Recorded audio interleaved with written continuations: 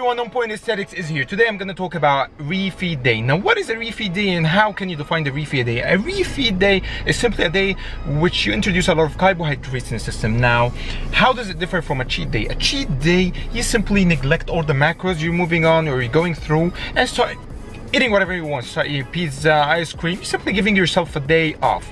Now, what is the benefit of a refeed day? As you have seen from the title, a refeed day helps you to burn fat. Now, how is this possible?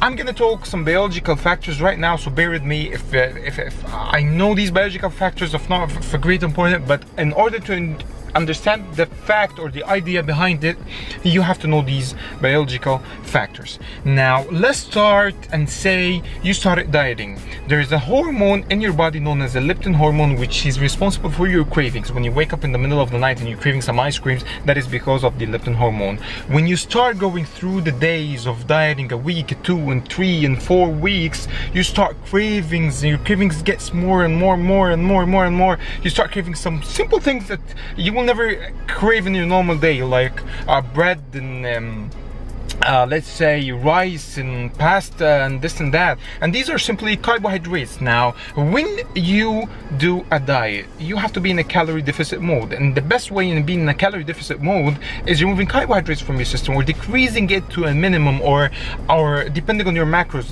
This have to be, you know, including your body composition and your weight and your height and your physique, how many body fat percentage and this and that. So you remove the carbohydrates from your system and the leptin hormone increases. When your leptin hormone increases, your metabolism rate decreases, and this is one of the main reasons why people start taking these fat pills, the pills responsible for, you know, fat loss and all these type of things. It has some ingredients that help you increase your metabolism. It doesn't have this magical pill or something that will make you lose all the fat. No, it helps you increase their metabolism. But is this right? No, it's not right. The best way is to introduce some carbs in your system. Now, the refeed day, you shoot up the carbs very high for about 800, between 500 or 800 grams of carbs, and your body start getting some glycogen in the system. Your body start, you know, feeling good. You're feeling happy. You start smiling back again, and you're in the gym. You will be, you know, lifting very heavy, and you will be feeling more active. Now, what happens the next day when you wake up in the morning and you stand over the weight balance or whatever you call it, and you see some 3 to 4 pounds increase? People think actually that, oh shit, I've gained all the weight back. No, it never happens like this. If you're dieting for a month or 2 to 3 weeks, and then you introduce your body to a refeed day, and then the next morning you wake up and you measure yourself on the balance, shit, I increased 3 pounds. No, your body gains some water. Your body, because of the fat, because of the salt you have eaten in the refeed day, stores the water. The glycogen in the muscles, where your muscles get filled.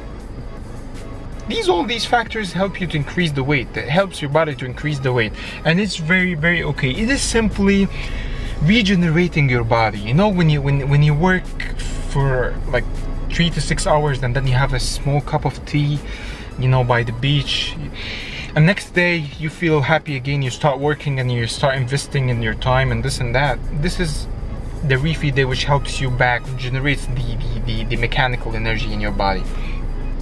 So yeah, a refeed day, when should you introduce your body to a refeed day? Okay, it depends on the leptin level. How you would know a leptin level? I'm not telling you, hey, go to the doctor and check your leptin levels. No. It's a story that will never end. Each and everyone who wants to diet will go to the doctor and checks the leptin level. No, you have to know it by yourself. How can you know it by yourself? Now, I'm gonna give you a short example, a scenario. You wake up in the morning, you start, okay, I'm starting a diet right now. 2, 3, 4 days a week, everything is good. No cravings at all. 2 weeks, your cravings start to increase a little bit. 3 weeks, oh, cravings are getting higher and higher.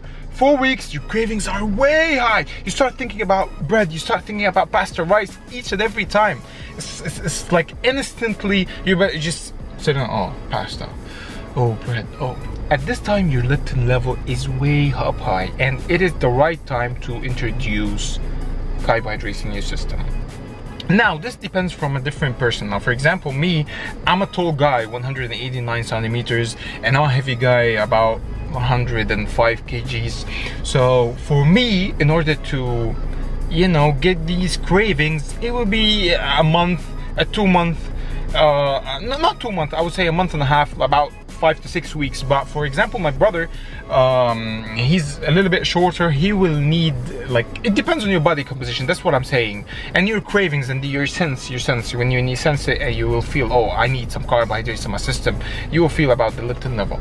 So yeah, these are mostly the information about the refeed days and how it is more and more beneficial than a cheat day. So yeah, as I told you before, try as much as possible to introduce refeeds. They are good to your system, they are good to your body, they help you to burn more fat. So thank you for making it this far to the video. If you like the video, please like it down and comment and share it, and please subscribe. And if you want to know more information about the ketogenic diet, plus the link here, I think it will be here, yeah, beside my face this way. Yeah, so yeah, and don't forget to remain on point.